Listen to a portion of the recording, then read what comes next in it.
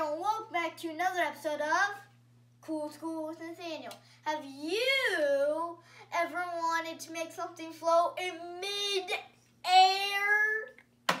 Well, that's what we're gonna do today on this very table. Hit it! Can you believe that, folks?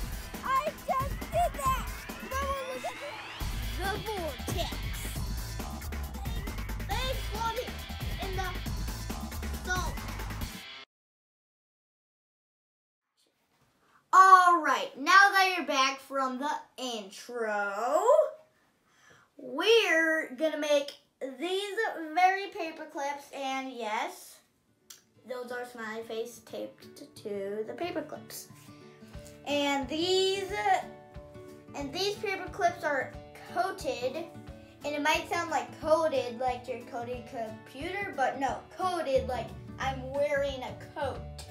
But anyway, I'm gonna use this very magnet and these three magnets later to make these paper clips float. You have to keep it at the right level for a certain amount of time to keep it floating.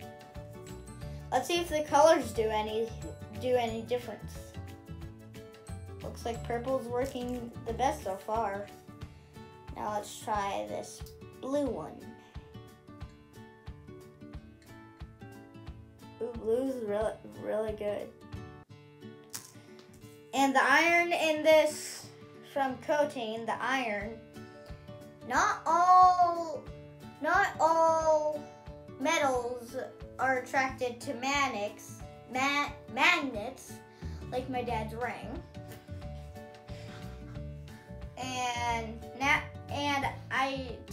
And as you know, I take these on here so you can make your own little puppet show out of them.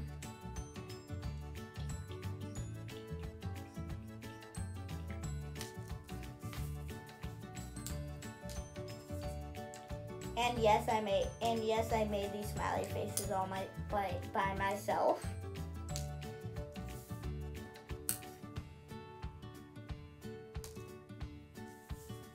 And there we go.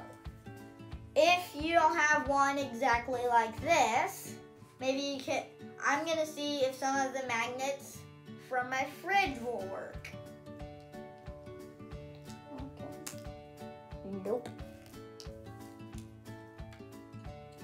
Nope. Nope. Nope. Nope. Nope. Almost. Just a little bit. Yeah, maybe for half a second if you keep it at the right time, or not right time, like right timeness, whatever it's called. Please try this at home. See if you can get a paper clip. If you can get it with coating on, that would be great. If you can get it with coating off, that's also great. But if you can't get it, I don't know what to do. Just keep trying. We have a failure is not an option poster over there, as you've seen in, was either episode 1 or, no, not 1. Some other episode.